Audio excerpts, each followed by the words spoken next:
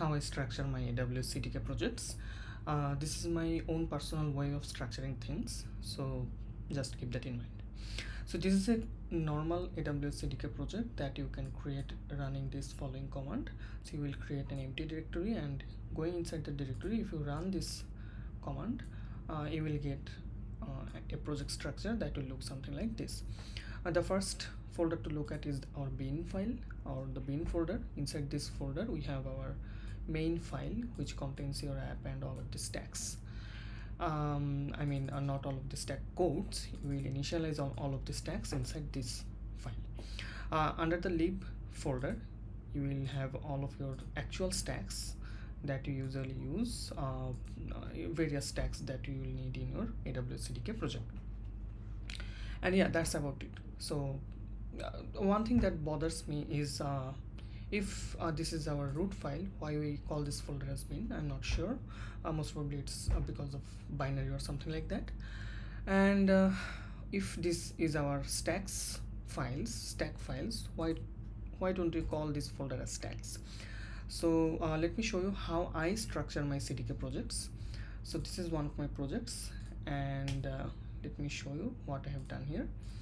So as I am a full stack developer using Node.js and React.js, I am very familiar with that particular project structure, and as I am using TypeScript in my CDK projects as well, that's why I like to structure my projects that will look familiar to something like a basic Node.js application.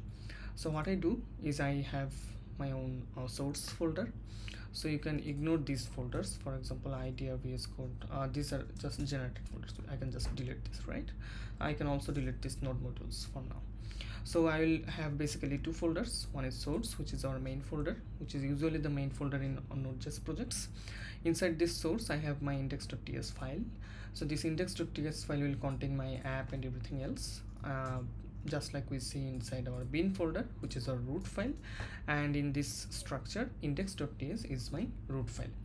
But you have to be careful when you are using this structure, because you have to change some things. For example, you have to go to package.json, and under this bin you have to define which file you are using as the root file.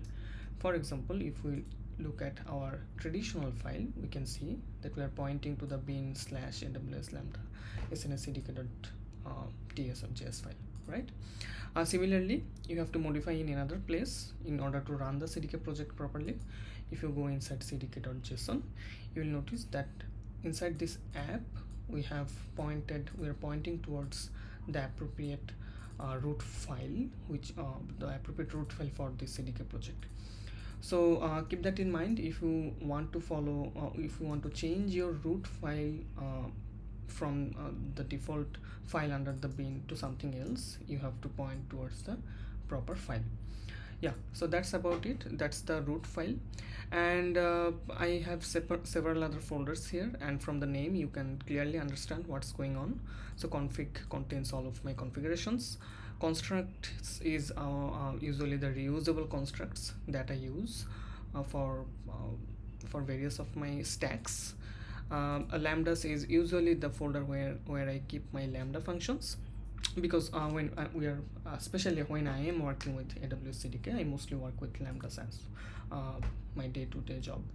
Under the stacks folder, understandably, you will have all of your stacks. Under the utils, you will have your utils. So that's the project structure that I follow. It works for me. It's very intuitive for me. And yeah, let me know if you have any opinion about this. Thanks for watching.